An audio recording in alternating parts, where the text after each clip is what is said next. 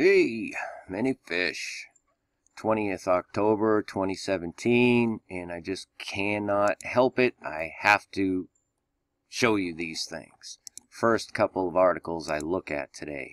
Discovery of 50-kilometer cave raises hope for human colonization of moon. Okay? That's according to the Japanese astro people. Okay? The other one was Google Moonshot stands to give industrial 3D printing a boost. Okay, yep, they're going to build parts for rockets and send people to the moon and to Mars and everywhere. Please just listen to this man right here. This is astronaut Don Pettit. Lines. Take a listen. I'd go to the moon in a nanosecond. The problem is we don't have the technology to do that anymore. We used to, but we destroyed that technology, and it's a painful process to build it back again.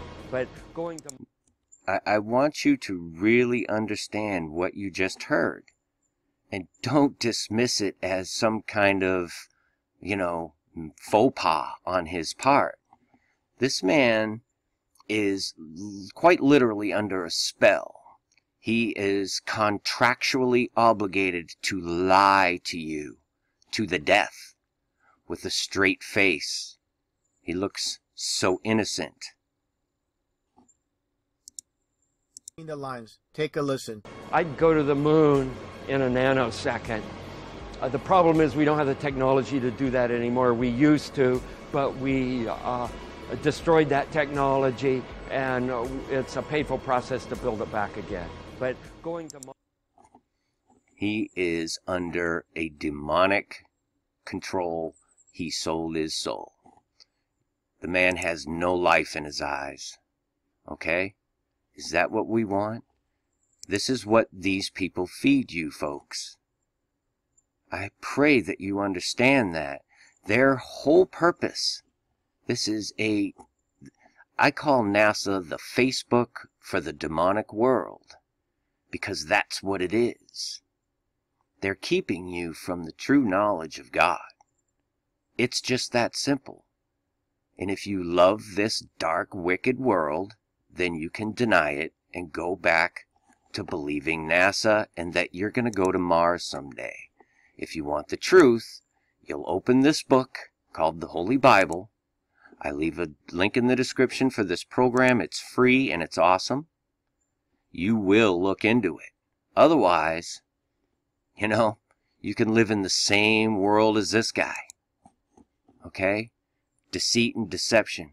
And don't forget, we all pass on at some point.